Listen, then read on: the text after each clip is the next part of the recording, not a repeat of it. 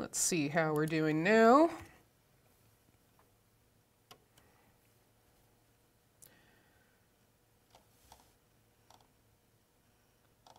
All right, making my way back.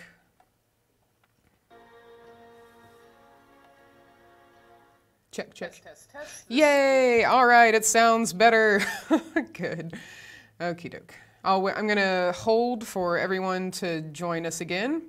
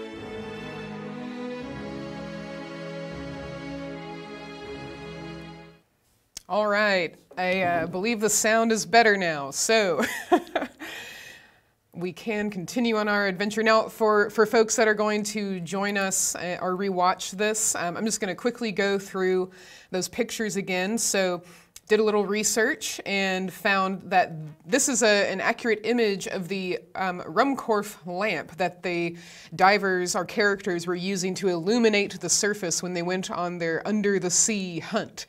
So I thought that was really cool. So here is that lamp, and this was a real invention. Also found some examples of deep sea coral, so different from the coral that lives closer to the sun, closer to the more shallower waters, the surface. So this is the type of coral that one would see in the deep sea. And then the zoophytes. These are those plant-like creatures that are living near the depths of the ocean.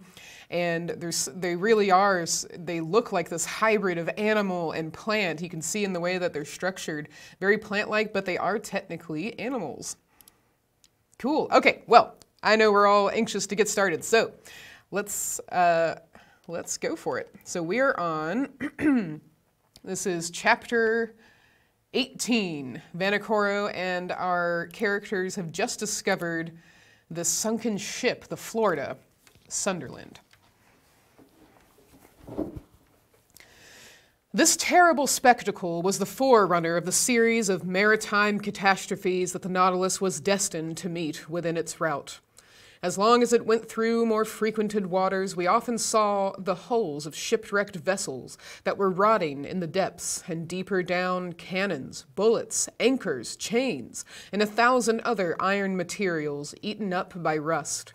However, on the 11th day of December, we sighted the Pompito Islands, the old, dangerous group of Bougainville, that extend over a space of 500 leagues at ESE to WNE. From the island Ducie, that of Lazareff. This group covers an area of 370 square leagues, and it is formed of 60 groups of islands, among which the Gambier group is remarkable, over which France exercises sway. These are coral islands, slowly raised but continuous, created by the daily work of polypi. Then this new island will be joined later on to the neighboring groups, and a 5th continent will stretch from New Zealand and New Caledonia, and from thence to the Marquesas. One day, when I was suggesting this theory to Captain Nemo, he replied coldly, "The Earth does not want new continents, but new men." Chance had conducted the Nautilus toward the island of Clermont-Tonnerre, one of the most curious of the group that was discovered in 1822 by Captain Bell of the Minerva. I could study now the madreporal system to which are due the islands in this ocean. Madrepores, which must not be mistaken for corals, have a tissue lined with a calcareous crust. and the modifications of its structure have induced Monsieur Milne Edwards, my worthy master, to class them into 5 sections. The animalcule that the marine polypus secretes live by millions at the bottom of their cells. This calcareous deposits become rocks, reefs, and large and small islands. Here they form a ring surrounding a little inland lake that communicates with the sea by means of gaps. There they make barriers of reefs like those on the coasts of the New Caledonia and the various Pomotan Islands. In other places, like those of Reunion and at Maurice, they raise fringed reefs, high, straight walls, near which the depth of the ocean is considerable. Some cable lengths off the shore of the island of Clermont, I admired the gigantic work accomplished by these microscopical workers. These walls are specially the work of those madrepores known as millepores, porites, madrepores, and astronaes. These polypi are found particularly in the rough beds of the sea near the surface, and consequently it is from the upper part that they begin their operations, in which they bury themselves by degrees with the debris of the secretions that support them. Such is, at least, Darwin's theory, who thus explains the formation of the atolls, a superior theory, to my mind, to that given of the foundation of the madreporical works, summits of mountains or volcanoes that are submerged some feet below the level of the sea. I could observe closely these curious walls, for perpendicularly they were more than 300 yards deep, and our electric sheets lighted up this calcareous matter brilliantly. Replying to a question Conseil asked me as to the time these colossal barriers took to be raised, I astonished him much by telling him that learned men reckoned it about the 1/8 of an inch in 100 years. Towards evening, Clermont-Tonnerre was lost in the distance, and the route of the Nautilus was sensibly changed. After having crossed the Tropic of Capricorn in 130 degrees longitude, it sailed west by northwest, making again for the tropical zone. Although the summer sun was very strong, we did not suffer from heat, for at 15 or 20 fathoms below the surface, the temperature did not rise above from 10 to 12 degrees. On the 15th of December, we left to the east the bewitching group of the Societies and the graceful Tahiti, Queen of the Pacific.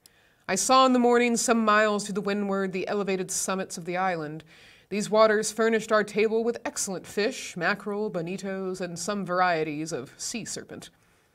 On the 25th of December, the Nautilus sailed into the midst of the New Hebrides, discovered by Quiros in 1606, and that of Bougainville explored in 1768, and to which Cook gave its present name in 1773. This group is composed principally of 9 large islands that form a band of 120 leagues north by, well, I'm not sure what NNS is referring to. I'm assuming it's the direction. So we'll just say NNS to SSW. Between 15 degrees and 2 degrees southerly latitude, and 164 degrees and 168 degrees longitude. We passed tolerably near to the island of Aru, that at noon looked like a mass of green wood surmounted by a peak of great height. That day being Christmas Day, Ned Land seemed to regret sorely the non-celebration of Christmas, the family fete of which Protestants are so fond. I had not seen Captain Nemo for a week when, on the morning of the 27th, he came into the large drawing room, always seeming as if he had seen you 5 minutes before. I was busily tracing the route of the Nautilus on the planisphere. The captain came up to me, put his finger on one spot on the chart, and said this single word, Vanikoro. The effect was magical. It was the name of the islands on which La Perouse had been lost. I rose suddenly. "The Nautilus has brought us to Vanikoro?" I asked. "Yes, Professor," said the captain, "and I can visit the celebrated islands where Boussole and the Astrolabe struck. If you like, Professor. When shall we be there?" "We are there now." Followed by Captain Nemo, I went up to the platform and greedily scanned the horizon. To the northeast, 2 volcanic islands submerged of unequal size, surrounded by a coral reef that measured 40 miles in circumference. We were close to Vanikoro, really the one to which Dumont d'Urville gave the name of Isle de la Recherche, and exactly facing the little harbor of Vanu, situated in 16 degrees 4 degrees southern latitude and 164 to 32 degrees eastern longitude. The earth seemed covered with verdure from the shore to the summits in the interior that were crowned by Mount Capago, 476 feet high. The Nautilus, having passed the outer belt of rocks by a narrow strait, found itself among breakers where the sea was from 30 to 40 fathoms deep. Under the verdant shade of some mangroves, I perceived some savages who appeared greatly surprised at our approach. In the long black body moving between wind and water, did they not see some formidable cetacean that they regarded with suspicion? Just then, Captain Nemo asked me what I knew about the wreck of La Pérouse. "Only what everyone knows, Captain," I replied. "And could you tell me what everyone knows about it?" he inquired ironically. "Easily. I related to him all that the last works of Dumont d'Urville had made known, works from which the following is a brief account. La Pérouse and his second, Captain de Lange, were sent by Louis XVI in 1785 on a voyage of circumnavigation. They embarked in the corvettes Boussole and the Astrolabe, neither of which were again heard of. In 1791, the French government, justly uneasy as to the fate of these two sloops, manned two large merchantmen, the Recherche and the Espérance, which left Brest the 28th of September under the command of Bruni d'Entrecasteaux. 2 months after, they learned from Bowen, commander of the Albemarle, that the debris of shipwrecked vessels had been seen on the coast of New Georgia. But d'Entrecasteaux, ignoring this communication, rather uncertain besides, directed his course towards the Admiralty Islands, mentioned in a report of Captain Hunter's as being the place where La Pérouse was wrecked. They sought in vain. The Espérance and the Recherche passed before Vanikoro without stopping there, and, in fact, this voyage was most disastrous, as it cost d'Entrecasteaux his life, and those of 2 of his lieutenants, besides several of his crew. Captain Dillon, a shrewd old Pacific sailor, was the first to find unmistakable traces of the wrecks. On the 15th of May, 1824, his vessel, the St. Patrick, passed close to Tukopia, one of the New Hebrides.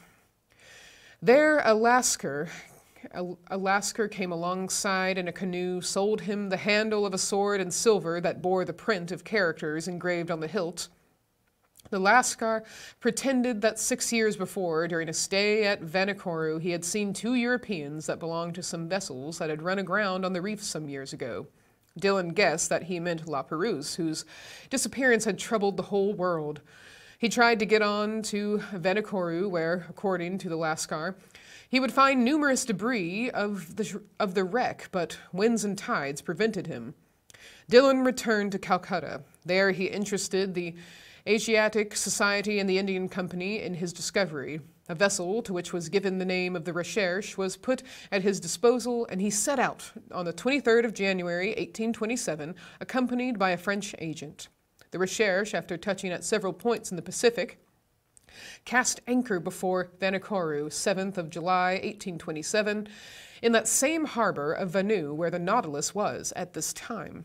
There it collected numerous relics of the wreck, iron utensils, anchors, pulley strops, swivel guns, an 18-pound shot, fragments of astronomical instruments, a piece of crown work, and a bronze clock bearing this inscription, Bazin Maffei, the mark of the foundry of the arsenal at Brest about 1785. There could be no further doubt. Dillon, having made all inquiries, stayed in the unlucky place till October. Then he quitted Vanikoro and directed his course towards New Zealand, put into Calcutta, 7th of April, 1828, and returned to France, where he was warmly welcomed by Charles X. But at the time, without knowing Dillon's movements, Dumont d'Urville had already set out to find the scene of the wreck, and they had learned from a whaler that some medals and a cross of St. Louis had been found in the hands of some savages of Louisiade and New Caledonia. Dumont d'Urville, commander of the Astrolabe, had then sailed, and 2 months after Dillon had left Vanikoro, he put into Hobart Town. There he learned the results of Dillon's inquiries and found that a certain James Hobbs, second lieutenant of the Union of Calcutta, after landing on an island situated 8 degrees 18 degrees southern latitude and 156 degrees 30 degrees eastern longitude, had seen some iron bars and red stuffs used by the natives of these parts. Dumont d'Urville, much perplexed and not knowing how to credit the reports of low-class journals, decided to follow Dillon's track. On the 10th of February, 1828, the Astrolabe appeared off Tikopia and took as guide and interpreter a deserter found on the island. Made his way to Vanikoro, sighted it on the 12th, and lay among the reefs until the 14th, and not until the 20th did he cast anchor within the barrier in the harbor of Vanu. On the 23rd, several officers went round the island and brought back some unimportant trifles. The natives, adopting a system of denials and evasions, refused to take them to the unlucky place. This ambiguous conduct led them to believe that the natives had ill-treated the castaways, and indeed they seemed to fear that Dumont d'Urville had come to avenge La Perouse and his unfortunate crew. However, on the 26th, appeased by some presents, and understanding that they had no reprisals to fear, they led Monsieur Jacques Huerot to the scene of the wreck. There, in 3 or 4 fathoms of water between the reefs of Paquot and Vanu, lay anchors, cannons, pigs of lead and iron embedded in the limy concretions. The large boat and the whaler belonging to the Astrolabe were sent to this place, and not without some difficulty. Their crews hauled up an anchor weighing 1,800 pounds, a brass gun, some pigs of iron, and 2 copper swivel guns.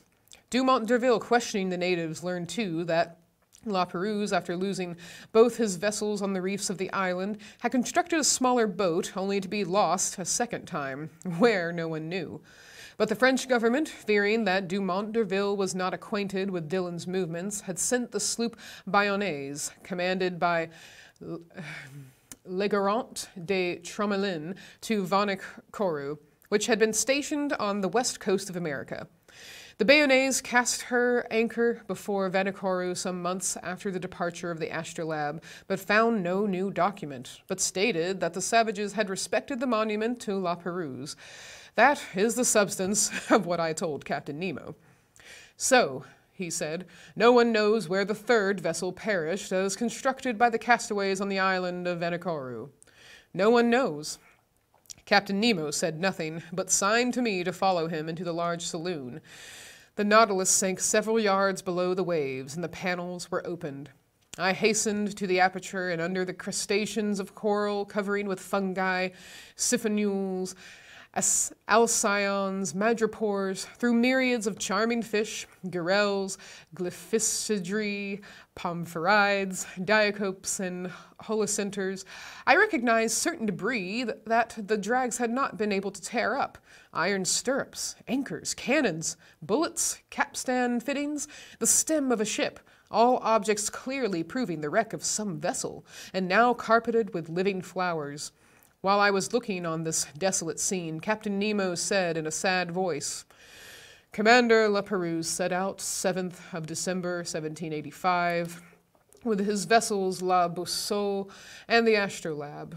Her first cast anchor at Botany Bay, visited the Friendly Isles, New Caledonia, then directed his course towards Santa Cruz and put it into Namuka, one of the Hape group. Then his vessel struck on the unknown reefs of Vanikoro. The Boussole, which went first, ran aground on the southerly coast. The Astrolabe went to its help and ran aground too. The first vessel was destroyed almost immediately. The second, stranded under the wind, resisted some days. The natives made the castaways welcome. They installed themselves in the island and constructed a smaller boat with the debris of the 2 larger ones. Some sailors stayed willingly at Vanikoro. The others, weak and ill, set out with La Perouse. They directed their course towards the Solomon Islands, and there perished with everything on the westerly coast of the chief island of the group between Capes Deception and Satisfaction. How do you know that? By this that I found on the spot where was the last wreck. Captain Nemo showed me a tin plate box, stamped with the French arms and corroded by the salt water. He opened it, and I saw a bundle of papers, yellow but still readable. They were the instructions of the naval minister to Commander La Perouse, annotated in the margin in Louis XVI's handwriting. "Ah, it is a fine death for a sailor," said Captain Nemo at last. "A coral tomb makes a quiet grave, and I trust that I and my comrades will find no other." All right. Let's see how we're doing.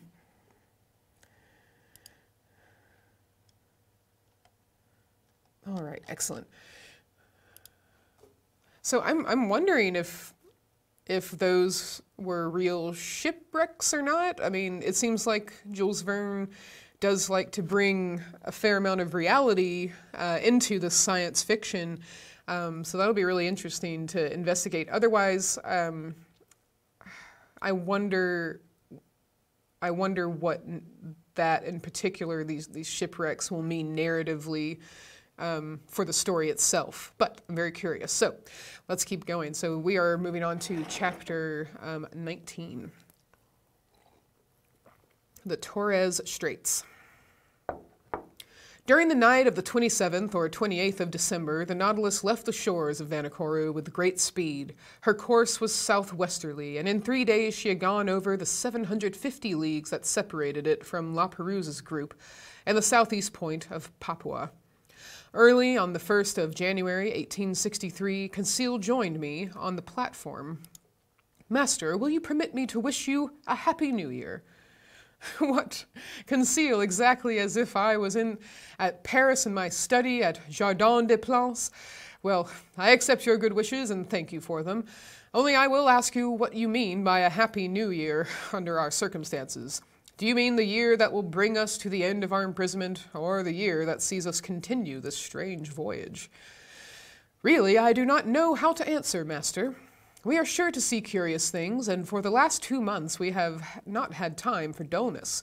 The last marvel is always the most astonishing, and if we continue this progression, I do not know how it will end. It is my opinion that we shall never again see the like. I think then, with no offense to master, that a Happy New Year would be one in which we could see everything. On the 2nd of January, we had made 11,340 miles, or 5,250 French leagues, since our starting point in the Japan seas. Before the ship's head stretched the dangerous shores of the Coral Sea on the northeast coast of Australia. Our boat lay along some miles from the redoubtable bank on which Cook's vessel was lost, the 10th of June, 1770.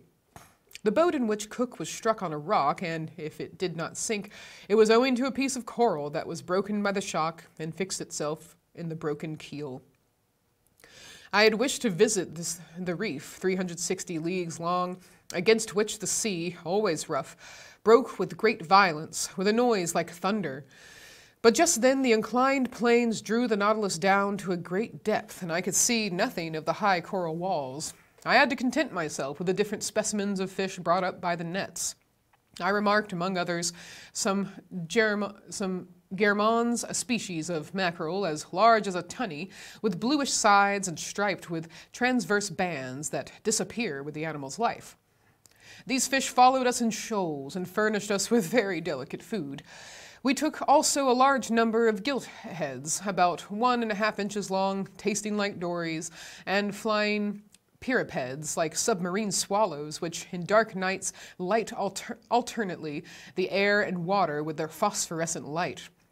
Among the mollusks and the zoophytes, I found in the meshes of the net several species of alcyronarians, echini, hammers, spurs, dials, cerites, and hyalae.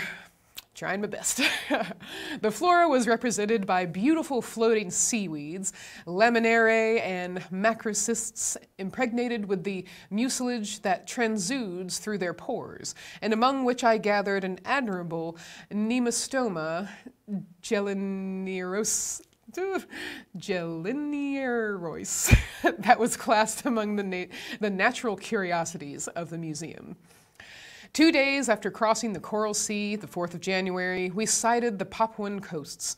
On this occasion, Captain Nemo informed me that his intention was to get into the Indian Ocean by the Strait of Torres. His communication ended there. The Torres Straits are nearly 34 leagues wide, but they are obstructed by an innumerable quantity of islands, islets, breakers, and rocks that make its navigation almost impracticable, so that Captain Nemo took all needful precautions to cross them. The Nautilus, floating betwixt wind and water, went at a moderate pace. Her screw, like a cetacean's tail, beat the waves slowly. Profiting by this, I and my 2 companions went up to the deserted platform. Before us was the steerman's cage, and I expected that Captain Nemo was there directing the course of the Nautilus. I had before me the excellent charts of the Straits of Torres, and I consulted them attentively. Around the Nautilus the sea dashed furiously. The course of the waves that went from southeast to northwest at the rate of 2.5 miles broke on the coral that showed itself here and there. "This is a bad sea," remarked Ned Land. "Detestable indeed, and one that does not suit a boat like the Nautilus. The captain must be very sure of his route, for I see there pieces of coral that would do for its keel if it only touched them slightly." Indeed, the situation was dangerous, but the Nautilus seemed to slide like magic off these rocks. It did not follow the routes of the Astrolabe and the Zélé exactly, for they proved fatal to Dumont d'Urville. It bore more northwards, coasted the islands of Murray, and came back to the southwest towards Cumberland Passage.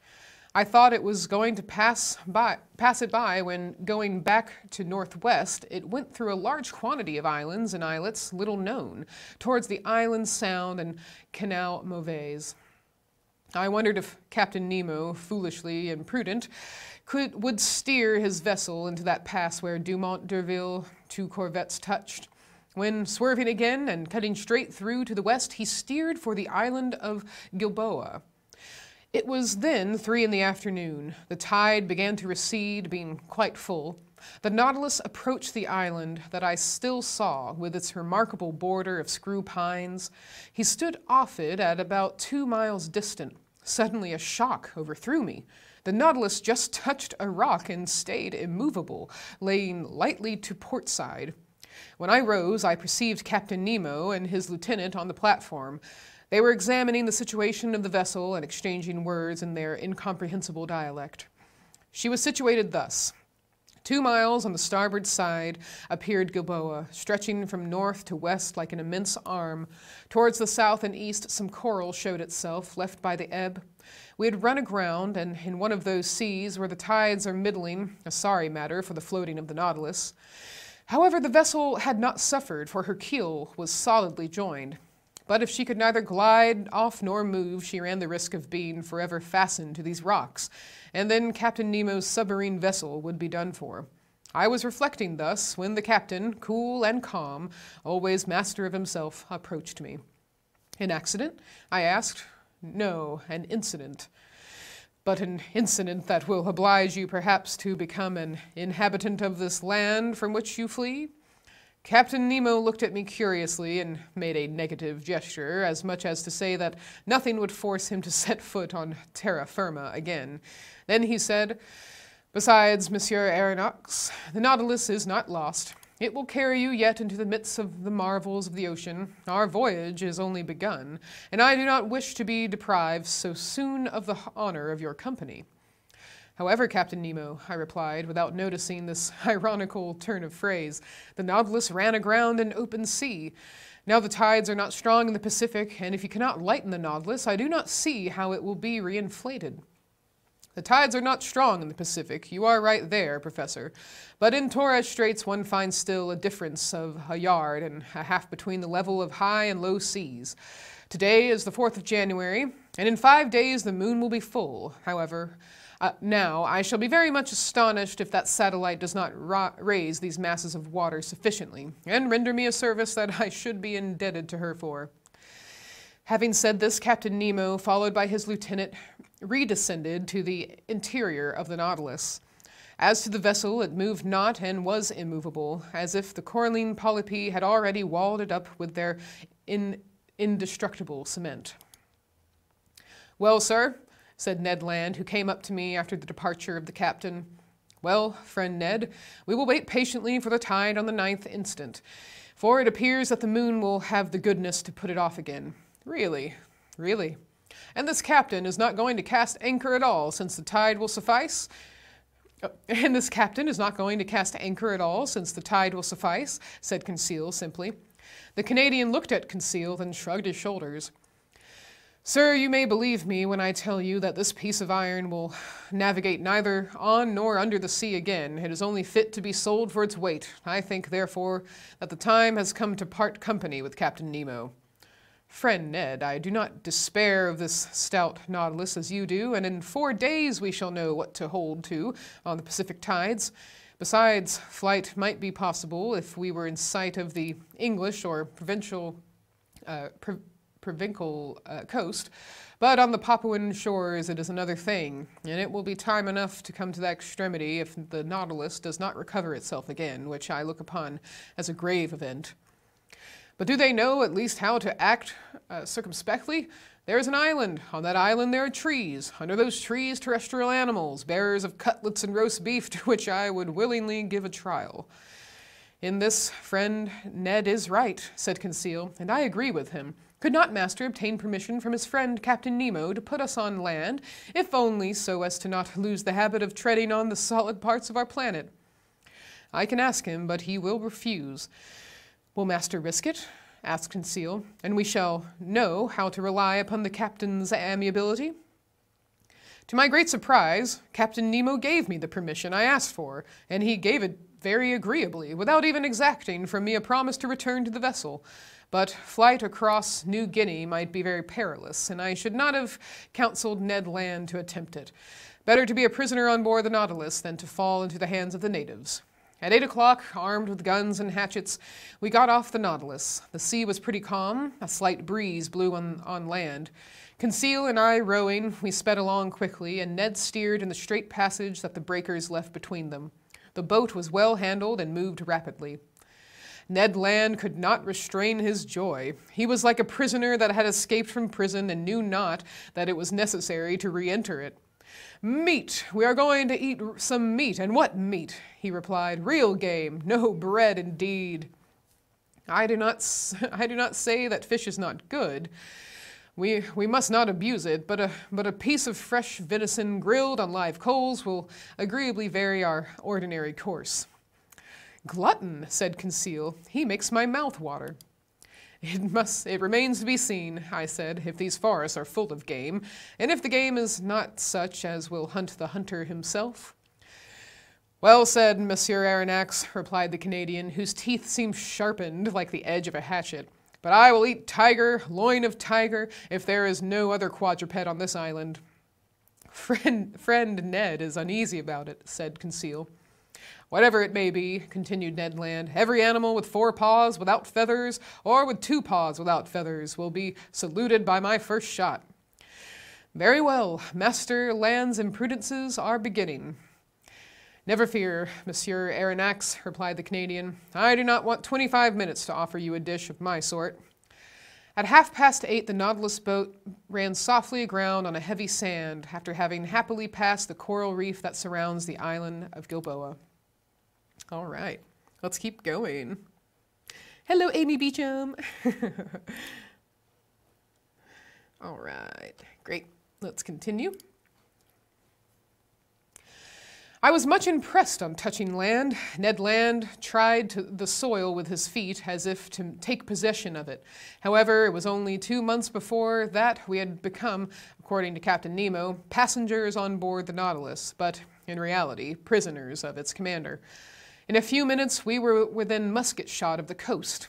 The whole horizon was hidden behind a beautiful curtain of forests.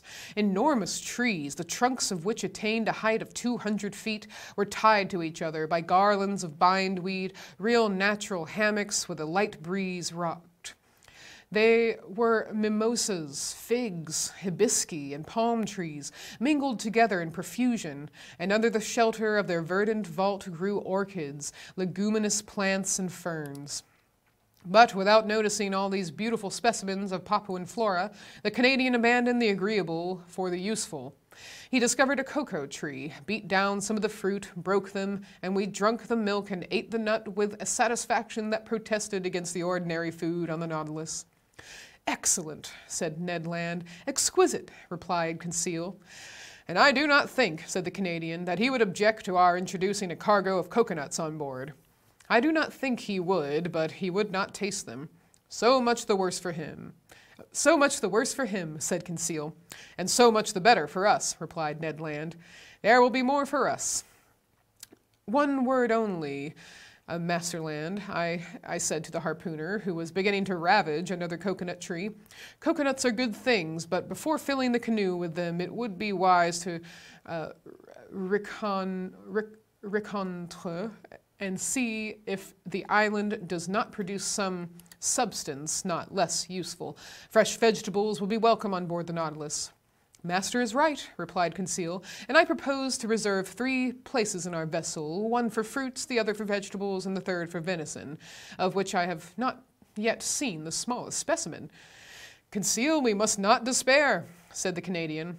"Let us continue," I returned, "and lie in wait. Although the island seems uninhabited, it might still contain some individuals that would be less hard than we on the nature of game." "Ho, ho," said Ned Land, moving his jaws significantly. "Well, Ned," said Conseil. "My word," returned the Canadian, "I begin to understand the charms of anthropophagy. Ned, what are you saying? You, a man-eater? I should not feel safe with you, especially as I share your cabin. I might perhaps wake one day to find myself half devoured."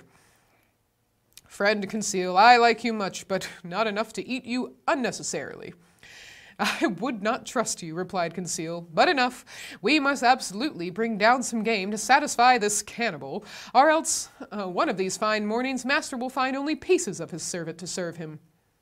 While we were talking thus, we were penetrating the somber arches of the forest, and for 2 hours we surveyed it in all directions. Chance rewarded our search for eatable vegetables, and one of the most useful products of the tropical zones furnished us with precious food that we missed on board. I would speak of the breadfruit tree, very abundant in the island of Gilboa, and I remarked chiefly the variety destitute of seeds, which bears in Malaya the name of rima.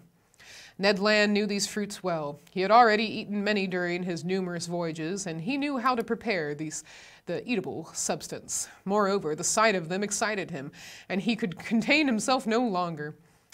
"Master," he said, "I shall die if I do not taste a little of this breadfruit pie."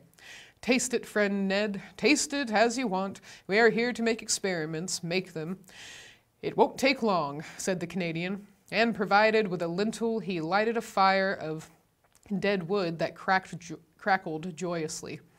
During this time, Conseil and I chose the best fruits of the breadfruit. Some had not then attained a sufficient degree of maturity, and their thick skin covered a white but rather fibrous pulp. Others, the greater number yellow and gelatinous, waited only to be picked. These fruits enclosed no kernel. Conseil brought a dozen to Ned Land, who placed them on a coal fire after having cut them in thick slices, and while doing this repeating, "You will see, master, how good this bread is. More so when one has been deprived of it so long. It is not even bread," added he, "but a delicate pastry. You have eaten none, master?" "No, Ned." "Very well, prepare yourself for a juicy thing. If you do not come for more, I am no longer the king of harpooners." After some minutes, the parts of the fruit that exposed to the fire was completely roasted. The interior looked like a white pasty, a sort of soft crumb, the flavor of which was like that of an artichoke. It must be confessed, this bread was excellent, and I ate of it with great relish. "What time is it now?" asked the Canadian. 2 o'clock at least," replied Conseil. "How time flies on firm ground," sighed Ned Land. "Let us be off," replied Conseil. We returned through the forest and completed our collection by a raid upon the cabbage palms that we gathered from the tops of the trees, little beans that I recognized as the abrou of the Malays, and yams of a superior quality. We were loaded when we reached the boat, but Ned Land did not find his provisions sufficient. Fate, however, favored us. Just as we were pushing off, he perceived several trees from 25 to 30 feet high, a species of palm tree. At last, at 5 o'clock in the evening, loaded with our riches, we quitted the shore, and half an hour after we hailed the Nautilus. No one appeared on our arrival. The enormous iron-plated cylinder seemed deserted. The provisions embarked, I descended to my chamber, and after supper, slept soundly. The next day, the 6th of January, nothing new on board. Not a sound inside, not a sign of life. The boat rested along the edge, in the same place in which we had left it. We resolved to return to the island. Ned Land hoped to be more fortunate than on the day before with his regard to the hunt, and wished to visit another part of the forest.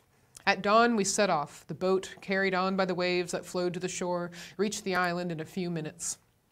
We landed, and thinking that it was better to give in to the Canadian, we followed Ned Land, whose long limbs threatened to distance us. He wound up the coast towards the west. Then, fording some torrents, he gained the high plain that was bordered with admirable forests. Some kingfishers were rambling along the watercourses, but they would not let themselves be approached. Their circumspection proved to me that these birds knew what to expect from bipeds of our species, and I concluded that if the island was not inhabited, at least human beings occasionally frequented it. After crossing a rather large prairie, we arrived at the skirts of a little wood that was enlivened by the songs and flight of a large number of birds.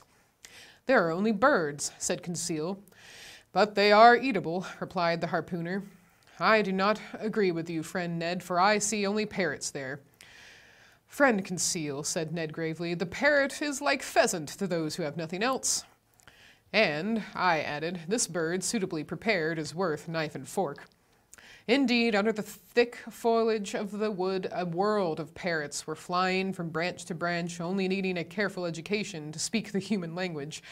For the moment, they were chattering with parrots of all colors and grave cockatoos who seemed to meditate upon some philosophical problem, whilst brilliant red lories passed like a piece of bunting carried away by the breeze, Papuans with the finest azure colors, and in all a variety of winged things most charming to behold, but few eatable. However, a bird peculiar to these islands, and which has never passed the limits of the Aru and Papuan Islands, was wanting in this collection, but fortune reserved it for me before long. After passing through a moderately thick copse, we found a plain obstructed with bushes. I saw then those magnificent birds, the disposition of whose long feathers obliges them to fly against the wind, their undulating flight, graceful aerial curves, and the shading of their colors attracted and charmed one's looks. I had no trouble in recognizing them. "Birds of paradise!" I exclaimed. The Malays, who carry on a great trade in these birds with the Chinese, have several means that we could not employ for taking them. Sometimes they put snares on the top of high trees that the birds of paradise prefer to frequent. Sometimes they catch them with a viscous bird lime that paralyzes their movements. They even go so far as to poison the fountains that the birds generally drink from. But we were obliged to fire at them during flight, which gave us few chances to bring them down, and indeed, we vainly exhausted 1/2 our ammunition. About 11 o'clock in the morning, the first range of mountains that form the center of the island was traversed, and we had killed nothing. Hunger drove us on. The hunters had relied on the products of the chase, and they were wrong. Happily, Conseil, to his great surprise, made a double shot and secured breakfast. He brought down a white pigeon and a wood pigeon, which, cleverly plucked and suspended from a skewer, was roasted before a red fire of dead wood. While these interesting birds were cooking, Ned prepared the fruit of the bread tree. Then the wood pigeons were devoured to the bones and declared excellent. The nutmeg with which they are in the habit of stuffing their crops flavors their flesh and renders it delicious eating. "Now, Ned, what do you miss now?" "Some four-footed game, Monsieur Aronnax. All these pigeons are only side dishes and trifles, and until I have killed an animal with cutlets, I shall not be content." "Nor I, Ned, if I do not catch a bird of paradise." Let us continue hunting," replied Conseil. "Let us go towards the sea. We have arrived at the first declivities of the mountains, and I think we had better regain the region of the forests." That was sensible advice and was followed out. After walking for 1 hour, we had attained a forest of sago trees. Some inoffensive serpents glided away from us. The birds of paradise fled at our approach, and truly I despaired of getting near one when Conseil, who was walking in front, suddenly bent down, uttered a triumphal cry, and came back to me bringing a magnificent specimen. "Oh, bravo, Conseil! Master is very good. No, my boy, you have made an excellent stroke. Take one of these living birds and carry it in your hand. If master will examine it, he will see that I have not deserved great merit." "Why, Conseil?" "Because this bird is as drunk as a quail." "Drunk?" "Yes, sir, drunk with the nutmegs that it devoured under the nutmeg tree under which I found it. See, friend Ned, see the monstrous effects of intemperance." "By Jove!" exclaimed the Canadian, "because I have drunk gin for 2 months, you must needs reproach me." However, I examined the curious bird. Conseil was right. The bird, drunk with the juice, was quite powerless. He could not fly, he could hardly walk. This bird belonged to the most beautiful of the 8 species that are found in Papua and in the neighboring islands. It was the large emerald bird, the most rare kind. It measured 3 feet in length. Its head was comparatively small, its eyes placed near the opening of the beak and also small. But the shades of color were beautiful, having a yellow beak, brown feet and claws, nut-colored wings with purple tips, pale yellow at the back of the neck and head, and emerald color at the throat, chestnut on the breast and belly. 2 horned, downy nets rose from below the tail that prolonged the long, light feathers of admirable fineness. And they completed the whole of this marvelous bird that the natives have poetically named the Bird of the Sun. But if my wishes were satisfied, the possession of the bird of paradise, the Canadians were not yet. Happily, about 2 o'clock, Ned Land brought down a magnificent hog from the brood of those the natives call bari utang. The animal came in time for us to procure real quadruped meat, and he was well received. Ned Land was very proud of his shot. The hog, hit by the electric ball, fell stone dead. The Canadians skinned and cleaned it properly, after having taken half a dozen cutlets, destined to furnish us with a grilled repast in the evening. Then the hunt was resumed, which was still more marked by Ned and Conseil's exploits. Indeed, the 2 friends, beating the bushes, roused a herd of kangaroos that fled and bounded along on their elastic paws. But these animals did not take to flight so rapidly, but what the electric capsule could stop their course. "Ah, Professor," cried Ned Land, who was carried away by the delights of the chase, "what excellent game, and stewed too! What a supply for the Nautilus! 2, 3, 5 down! And to think that we shall eat that flesh and that the idiots on board shall not have a crumb!" I think that, in his excess of joy, the Canadian, if he had not talked so much, would have killed them all. But he contented himself with a single dozen of these interesting marsupials. The animals were small. They were a species of those kangaroo rabbits that live habitually in the hollows of trees and whose speed is extreme, but they are moderately fat and furnish at least estimable food. We were very satisfied with the results of the hunt. Happy Ned proposed to return to this enchanting island the next day, for he wished to depopulate it of all edible quadrupeds, but he reckoned without his host. At 6 o'clock in the evening, we had regained the shore. Our boat was moored at the usual place. The Nautilus, like a long rock, emerged from the waves 2 miles from the beach. Ned Land, without waiting, occupied himself about the important dinner business. He understood all about cooking well. The bari utang grilled on the coals soon scented the air with a delicious odor.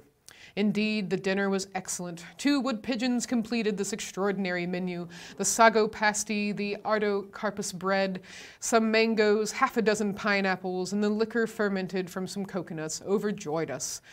I even think that my worthy companion's ideas had not all the plainness desirable. Suppose we do not return to the Nautilus this evening," said Conseil. "Suppose we never return," added Ned Land. Just then, a stone fell at our feet and cut short the harpooner's proposition. Ah, so perfect timing to end there today. All right, so thank you all for joining us. We're going to be back on Monday to continue our adventure. And today at 2 p.m. we have our Ask a Historian live stream, so please join us there on Facebook Live and YouTube Live. And I also want to encourage you to check out or to consider getting a digital membership. These are as low as $3 a month or $35 for the year. Of course, if you can give more, we encourage you to do so as they go towards providing these high-quality live streams and inviting guest speakers. So I do hope that you will get a digital membership so that you can enjoy those members-only live streams, podcast episodes, video lessons, and our newsletter as well. You also get to receive priority requests for our programming.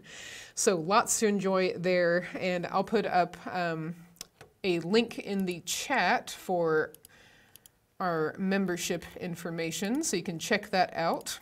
There we go, right there. All right, so until Monday, please have a wonderful weekend, stay safe, and I look forward to continuing our adventure on Monday. All right, see you then.